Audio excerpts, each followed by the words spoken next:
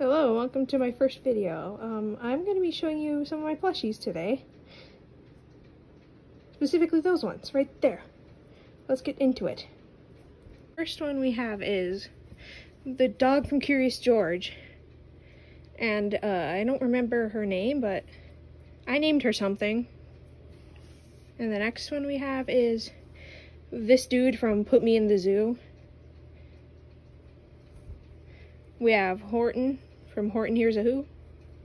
Next one we have is Yertle the Turtle from what I just said. The Pout Pout Fish.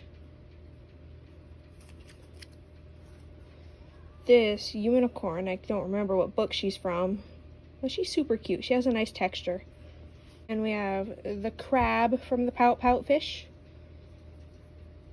I've had this one for 2 years. We have the dolphin. Don't remember what she's from, but I love her a lot. She's very special to me. Don't ask why she has a Toy Story Band-Aid on. And next we have Big Bird. He is very soft. Next we have the Very Hungry Caterpillar. I like this one's like little yarn strands on its back. Next we have Woodstock from Peanuts. He doesn't have a tag, I just found him like that. Next we have Pete the Cat. I like that he has toe beans. Last but not least we have Wocket.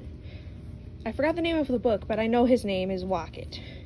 And then I have the real last one.